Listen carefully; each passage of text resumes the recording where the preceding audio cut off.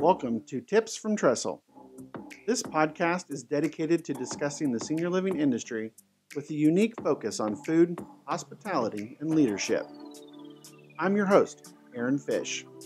As a 25-year veteran of the hospitality industry, I've focused my work on creating exceptional experiences for the customers we serve. My goal for this podcast? Educate, inform, and inspire leaders in senior living to bring food and hospitality to the front of mind in our industry. Let's bring the innovative and passionate spirit of hospitality to everything that we do, for the residents, families, guests, and employees we serve each and every day. So what are we waiting for? Let's get to it.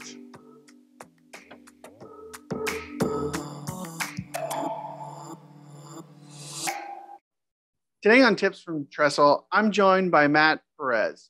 Southern California native Matt Perez has enjoyed a career that has taken him to some of the most sought-after destinations in the world. He is currently the National Director of Dining Operations for MBK Senior Living.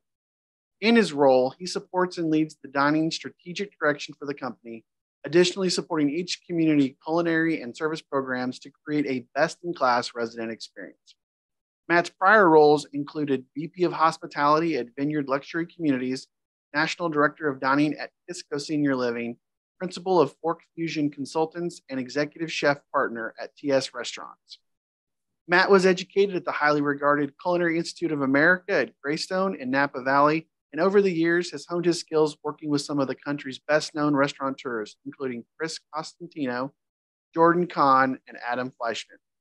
While in Hawaii, Matt had the privilege also of serving under Hawaii Regional Cuisine founder, Peter Merriman. Matt, thank you for joining me today on Tips from Trestle. Absolutely. Thank you so much. Excited to be here. So tell us a little bit about your journey getting into senior living. You know, I think your background is somewhat similar to mine in that I started out kind of in the commercial hospitality. I was in hotels versus restaurants, but otherwise, you know, our background's very similar as how we got here, I'm guessing. But I'm curious about your journey to senior living from the restaurant world. Sure, absolutely. Well, I mean, I have to admit, it kind of happened by accident. After a long duration of time as an executive chef and as a partner with TS Restaurants, I had gotten out of that role thinking I wanted to do something different and started a consulting company. And I call it kind of my tweener projects that I was working on. It was what I was working on between what I found what I truly love to do. And I remember it, Aaron, almost vividly because I decided, okay, I got to get out of hospitality consulting and head towards something a little bit different. I was really after quality of life, was after a little less travel and candidly a little less stress. And I was very fortunate. I had some job offers from some great companies. And I still giggle to this day because, you know, I had a few callbacks with Kisco Senior Living at the time. And there was something about it, Aaron, like it was in the culture. It was everybody who I met and spoke to. There was this warm feeling of hospitality, just really great environment, smart people doing some compelling, meaningful work. And it was attractive. And, the reason I giggle is because it scared the crap out of me. I knew nothing about it, right? I was like, the easy path was, to kind of be a VP of hospitality again at a restaurant group. That was kind of the natural path. But I chose the scary path, and it was an amazing thing. I had, obviously some learning to do in the healthcare side of things, but it was a wonderful opportunity to get into an environment where I could participate and contribute to that meaningful work and get some of that quality of life that I was after. Yeah, it's funny that you say you stumbled across it on accident, because that is literally kind of how I start every time my story. Sure. Because sure. I got engaged and needed to move closer to my fiance and wound up working at a large CCRC as a dining room manager, coming from a hotel food and beverage manager. So it was not at all what I had planned on doing, but then really luck of the draw, got good opportunities to really grow in the role and learn about senior living. So I always think it's interesting that I don't think that people with our backgrounds choose it intentionally, but when we get in, we find that what we do is so important for senior living, and that's one of the reasons, I think we connected was kind of our shared passion about hospitality and how Mhm. valuable it is in senior living. Because, when it seems to me like every day, I read everybody talking about, we're always talking about driving census, we're talking about, what do we do with staffing? And there's always all this talk about healthcare. But, I believe that that third pillar for senior living is hospitality, and it solves and bridges the gap for all of those other things. And so, um, what was your journey like bringing hospitality into the senior living, bringing your background and using it to kind of elevate and create in the organizations you worked with? Yeah, great question. I love it. I got to admit, it kind of the initial phase, it was met with some resistance, right? A little bit of disruption. And, I think a lot of providers in senior living can attest to sometimes change is very difficult. And we have, for no good reason, I think we've gotten stuck in our ways. And, it can be a difficult business related to dining in terms of that necessary disruption. So, I think the most important part that I did, Aaron, was come in and listen and learn and understand really where the challenges were and where the areas for growth could be. And for me, it was about building relationships and really building this trust element. And then once I had that, it became much easier for me to work with these, directors of dining services to help them understand that hospitality is a feeling. It's not a task. It's not something that you ultimately put on a checklist and you check it and you're done. I've got these little Matt Perez isms, I call them, if you get in an elevator and somebody asks you, can you define hospitality? What does it mean to you? And, for me, by and large, hospitality is about a feeling. It's about how we leave others feeling from an experience. And, those were my motivators. I think, with senior leadership, at first, it was new, it was different. It was perceived as a challenge, like, oh, how are we going to accomplish that within our per resident day labor budgets, right? Yes. And, I've always been a fan of, well, let me show you. Before I ask you really to get on board, let's look at it. Let's look at an example A and an example B of current operations versus something that we can deploy and roll out that has got this resonating, oozing goodness around hospitality.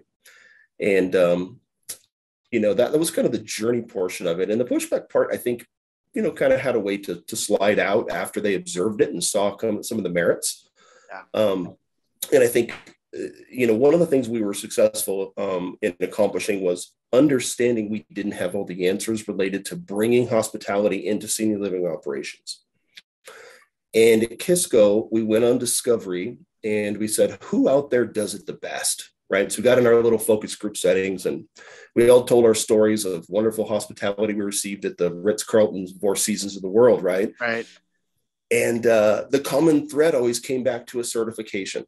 It was around some checklist and some, what I'll call kind of guided information from a third party. And Forbes Travel Guide is what distilled in terms of what resonated with us.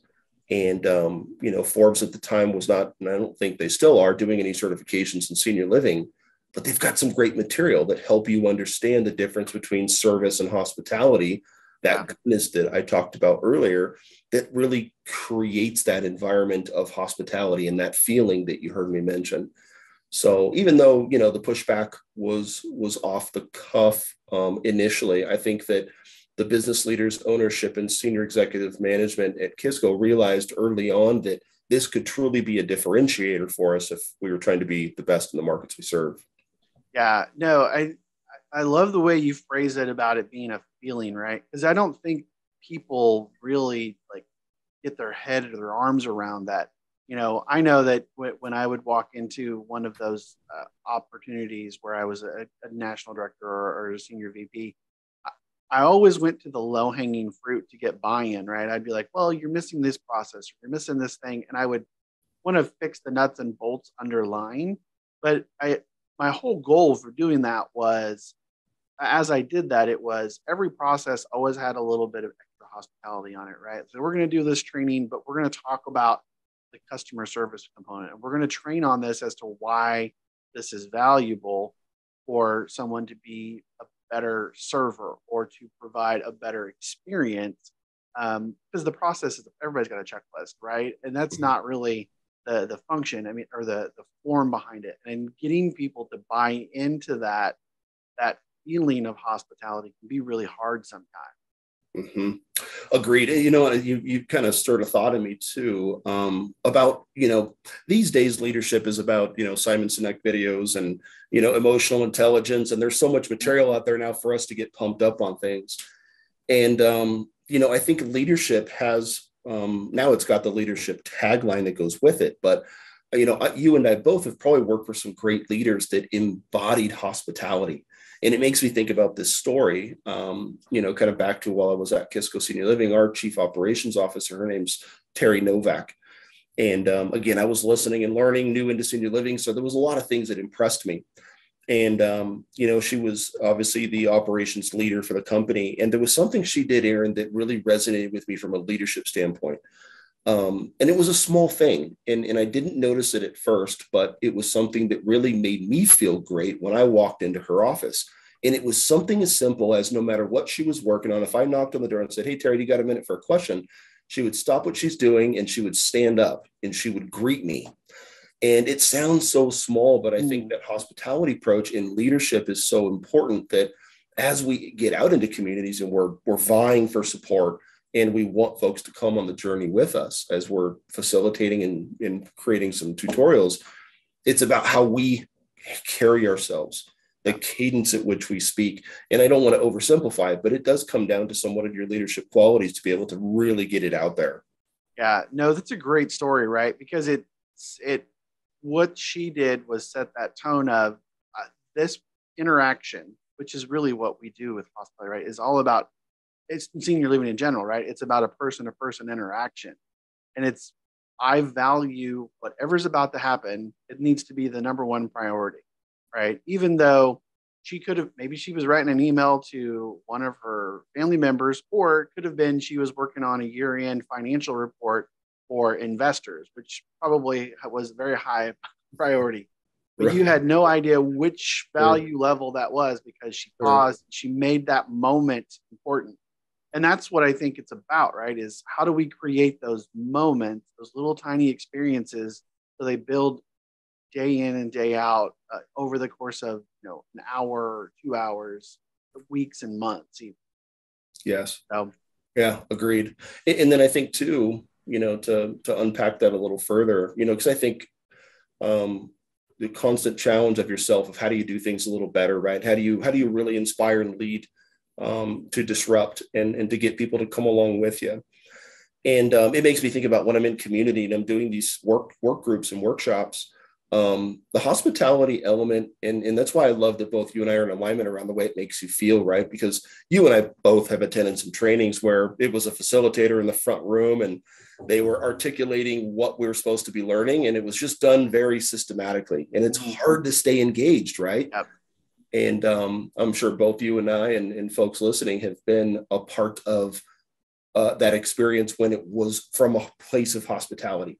And we were like on the edge of our seat, waiting to listen to what the next learning subject matter was. So in community, it's about, where are we doing the training? Is it in the restaurant? Who's there? Do we create an environment of productivity and excellence? All these little small factors, I think, help us to drive this meaningfulness around hospitality.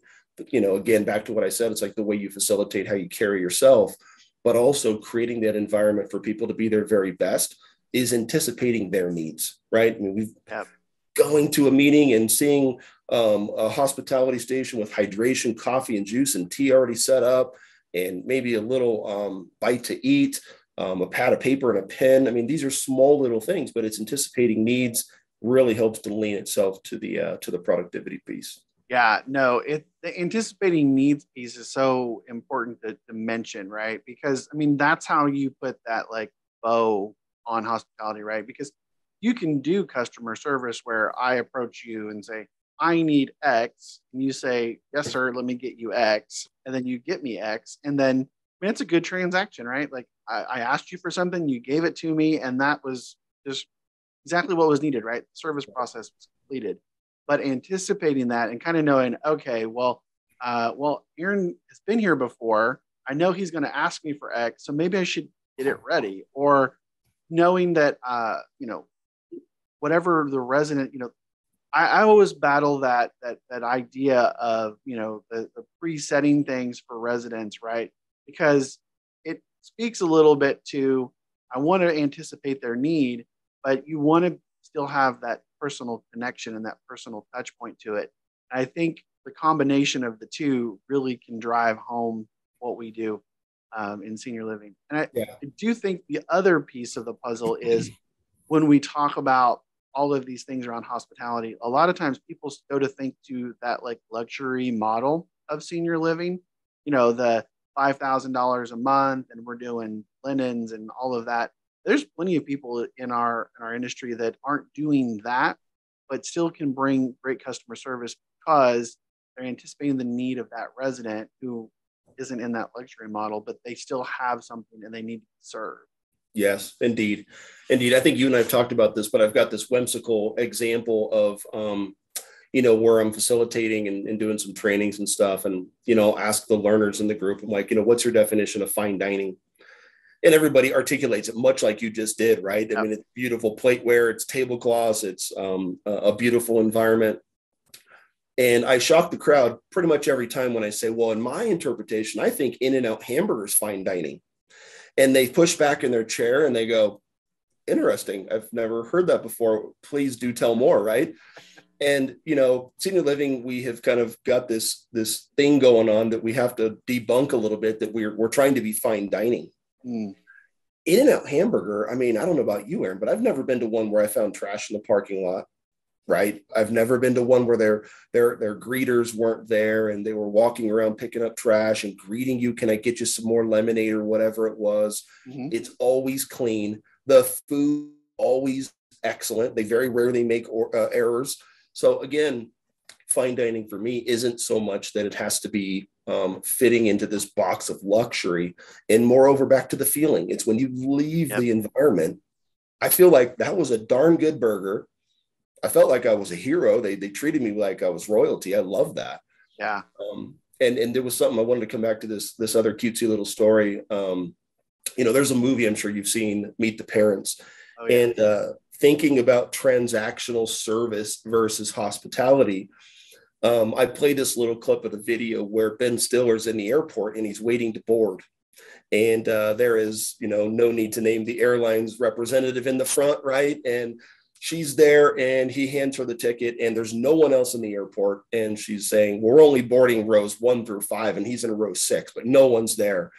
And he turns around and he looks and he's like, there's no one here, right? And, if you were to audit her, Aaron, on a checklist from that airlines, from a service standpoint, she smiled, she made greeting contact, she filled in all of those checklists on what is great service, but hospitality missed the mark, right?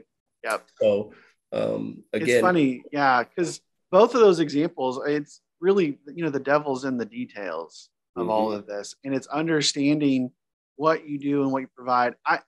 One of the things that always strikes me is watching kind of the evolution, right? Because when I got into senior living, that's really what everybody was trying to do, was transition from this institutional model to a hospitality service model. I mean, that was one of the reasons I was fortunate enough to get my first director role, was because we transitioned from a management company to self-op, and that first director they hired was had institutional background, schools and hospitals, and very buttoned up on the back end and numbers and all of that. But the feeling and the food and all of the little things that needed to happen for these residents in a high-end senior living weren't being executed. So I got that opportunity. But what I learned as I got that job and then transitioned further in my career is that everybody rushed to do that, and that's what everybody wanted to sell. That wasn't necessarily what everybody wanted to buy, especially with changing demographics that we're dealing with. Like, not everybody wants that fine dining, high-end China, white tablecloth experience. Sometimes they want to be able to go, like you said, just have a really great burger in a really great setting. Mm-hmm. Agreed. And like, I call it segmentation, right? I mean, we have different residents in most all of our communities, but, we're in alignment. I think that whether it be in our restaurants and senior living or us getting our oil changed or fill in the blank example, we all just want to feel special. And when we as providers can make our customers feel special, that's our residents, their families. Shucks, if it's the guy who breaks down in front of our community and gets a flat tire, hospitality kicks in. We go out, we help them change the tire or let them use the phone kind of thing. And we bring them a cold beverage if it's hot outside. Those little elements, I think, are the keys to success, is truly creating those environments that are warm, secure, they're friendly.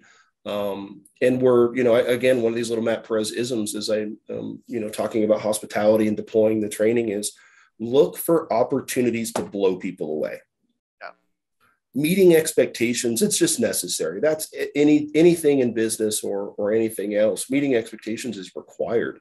But if we all set out and look for opportunities to blow someone away, that's a big difference. Yep. That's back to that feeling of hospitality. They're going to leave that environment or that experience feeling really, really charged up about what just happened. Absolutely. I wanted to ask you a little bit. I'm somewhat familiar with what MBK is doing, but being that you're mostly in California and I'm not, give us a couple of examples of the kinds of things you guys are doing along those lines to really drive that hospitality mindset forward.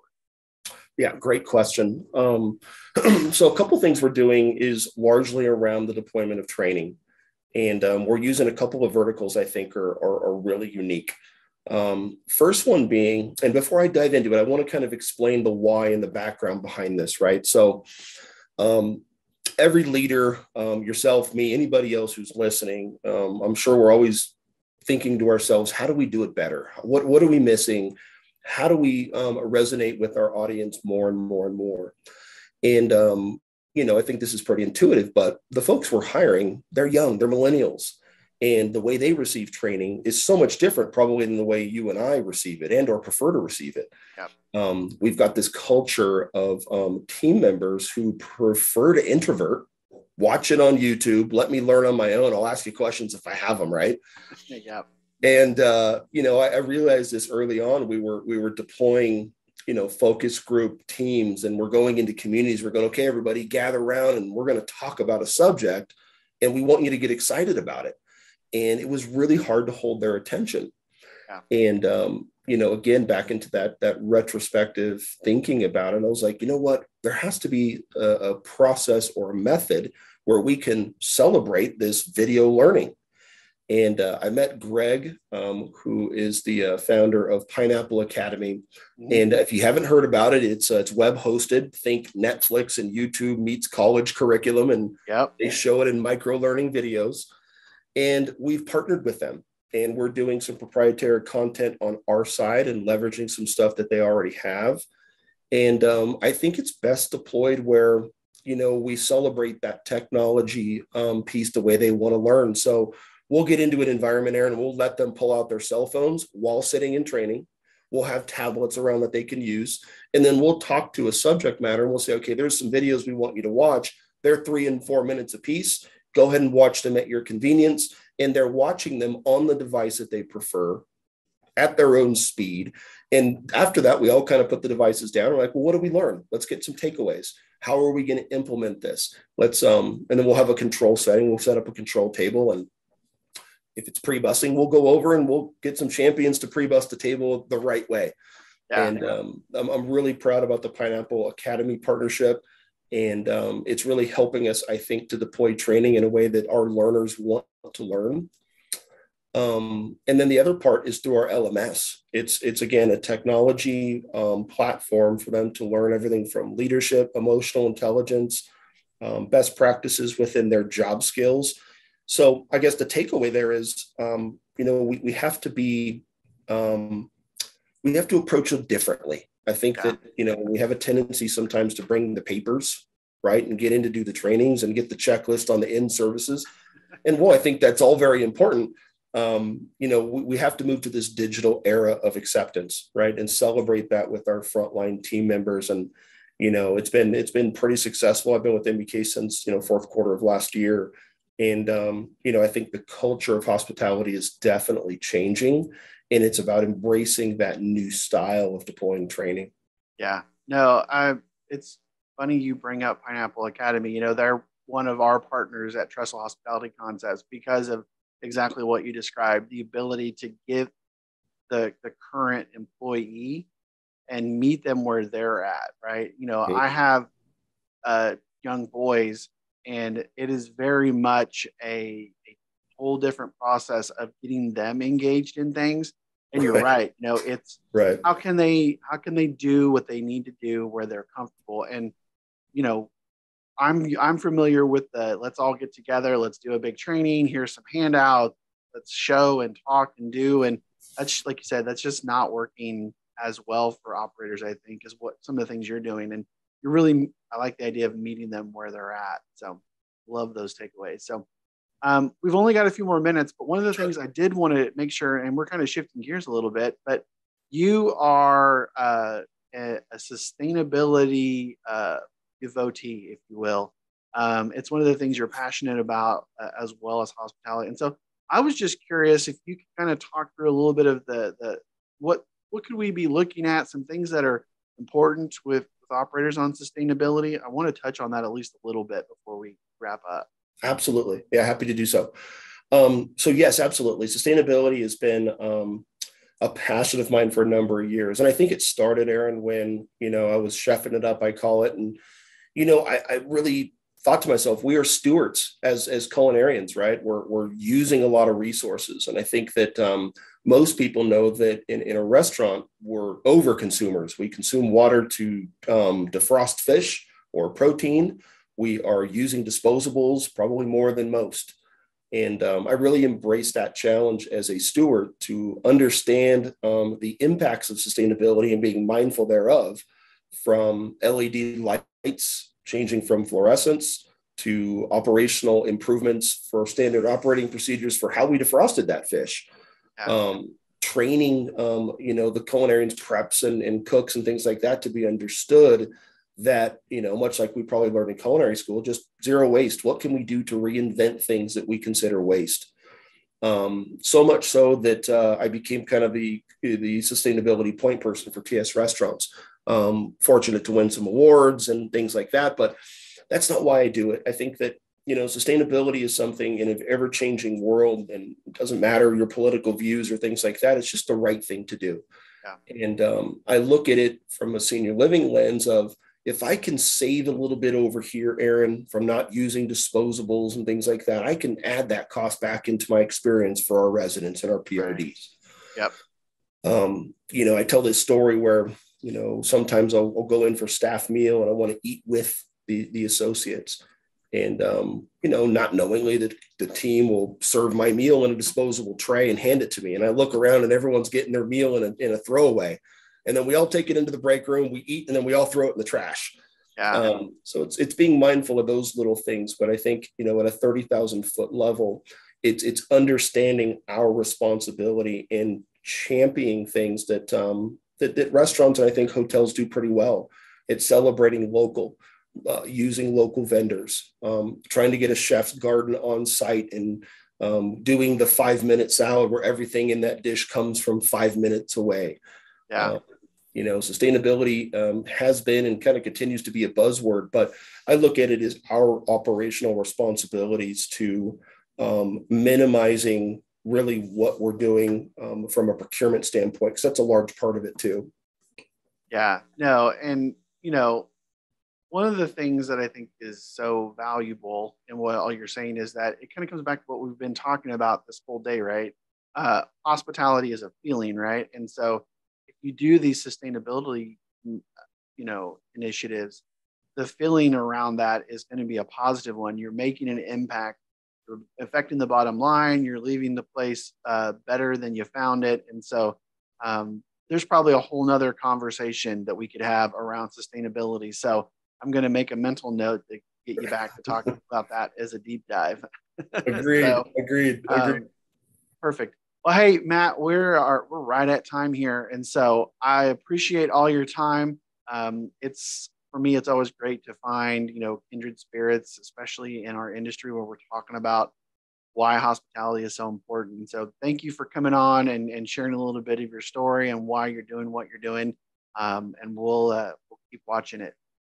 Awesome. Thanks, Aaron. Really appreciate the time. Yes. Thank you, Matt. So there you have it. Another one in the books. Thanks again, everybody, for listening. You can follow or direct message me on LinkedIn, where I'm always commenting and posting about food, hospitality, and leadership for the senior living industry. Or give me a follow on Twitter at AHFish or Instagram at AaronHFish. And check out my company, Trestle Hospitality Concepts, at www.trestlehospitalityconcepts.com. I'm your host, Aaron Fish, and this has been another episode of Tips from Trestle.